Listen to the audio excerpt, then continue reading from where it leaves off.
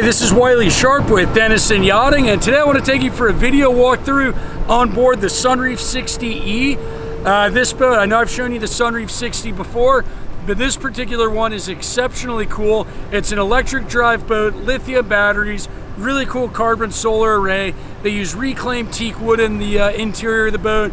A lot of recycled goods are actually used to manufacture the boat. All in all, really, really cool, and a testament to what Sunreef is capable of in terms of being a semi-custom builder. If you've got any questions on the Sunreef 60, please leave a comment down below. If you're planning on coming to the Fort Lauderdale Boat Show, the Sunreef 60 is making her North American debut. So if you want to get aboard, please shoot me an email, leave a comment down below. Let's go ahead and jump. We're gonna make our way on board the Sunreef 60 electric boat. This boat was quite a big surprise for me. I thought it was just a normal Sunreef 60 with electric motors, but it's the whole concept behind the boat that's absolutely amazing. I mean, a zero eco-friendly luxury high-end boat. We're going to come back to the cockpit. We'll start up here on the foredeck. You can see nice high lifelines, LED lighting built into the tow rail. We've got split trampolines forward, just like you find in all the Sunreef 60s. Beautiful seating up here on the foredeck. We've got a Code Zero, a Genoa, and a jib sail. Kind of give you guys a quick pano of the forward cockpit. Tons of seating throughout. Boat's in a kind of like a pewter gray. Teak decking all the way forward.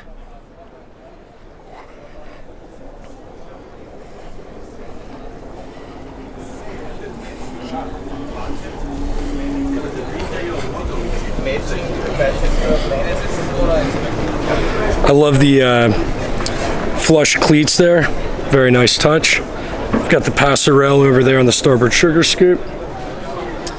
The hydraulic tender platform. Do a quick pano through the cockpit here. We got the alfresco dining outside. The rain shower. Now this boat's equipped with 55 kilowatt electric motors, and it's designed to cruise at about 7 knots, 6-7 knots depending on conditions, and can do that all day long as you have sunlight. We've got the wet bar down here on the bottom deck. Gonna go ahead and make our way up to the fly bridge while we can. It's always hectic trying to do these in the middle of the boat show, so I'm very happy that our friends at Sunreef let me on board. Now this hardtop is probably one of the coolest parts of this whole boat. So it's a carbon fiber hardtop with solar panels making up the hardtop. It's 4,500 kilowatts of solar. They can run this boat for about 2 days without charging up the batteries, and it does not take them long to charge up the lithium batteries because of this carbon hardtop. I just love the simple elegance of this particular boat. Because I wanted to save on weight to make the electric drives more efficient, boat is equipped with a carbon mast as well as a carbon boom. And I'll give you guys kind of an idea of what the hardtop solar panel looks like. One really cool thing as well is you can kind of see the shade pattern on that seat there. The bimini top allows some light through the gaps in the solar, because solar is much more efficient if it doesn't generate a lot of heat, and so by not having it on a rigid deck, it allows the solar to be a lot more efficient, but it also gives the boat just a really nice warm feel while still being in the shade. Forgot to point out, we've got the mini bar over here on the starboard side of the fly bridge, and then we've got the helm over on the port side, twin helm seats. And it's a fully carbon console with B&G electronics. Great visibility from the helm.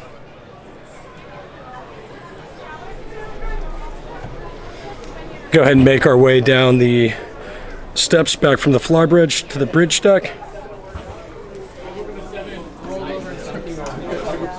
And we'll go ahead and make our way inside. Make our way into the salon.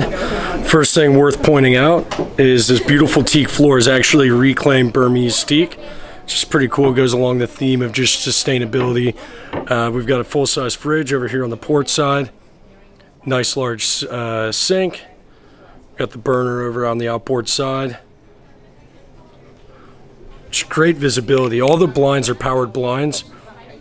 I've got them all dropped now, and the visibility from in the salon is just phenomenal. Got the pass through to the forward cockpit and the foredeck. I'll do a quick pan through the salon here. You can see the kitchen island. Centerline, we've got the lower helm station with B&G repeaters, all the vessel management system. Of course, you have to have a wine cooler, right? Going to make our way down the starboard forward companionway. So this is the first of 5 staterooms on board. It's an athwartship queen-size berth. And then the head's up forward. So it's got a rain shower as well as a wand style shower. Making our way aft, we've got the midship guest cabin, which is also an athwartship walk around queen, and then the head is just aft of that, with a separate shower stall and a single basin sink and vanity.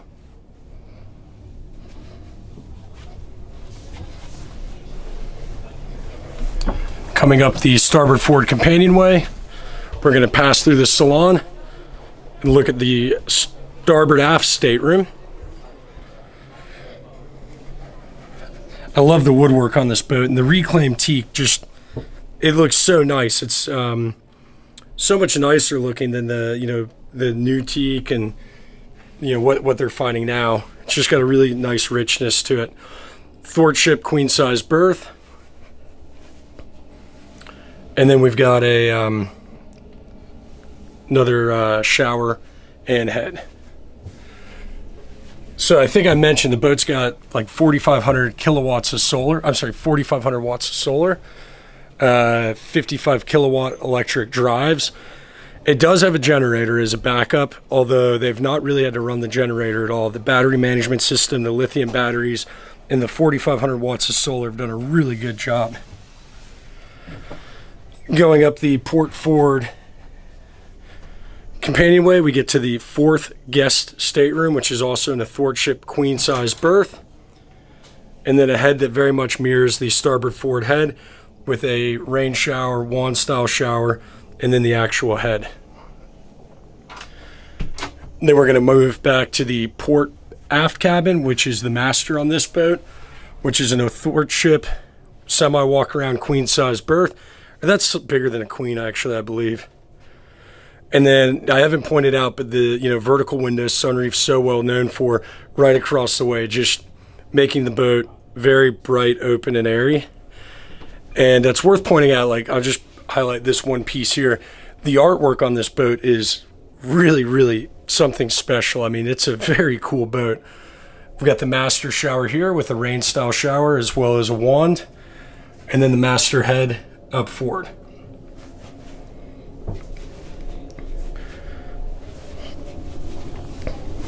If you have any questions on the Sunreef 60 or the electric Sunreef 60, please don't hesitate to leave a comment down below, shoot me an email, and as always, if you like what I have to say, don't forget to hit the subscribe button. Thanks and have a good day.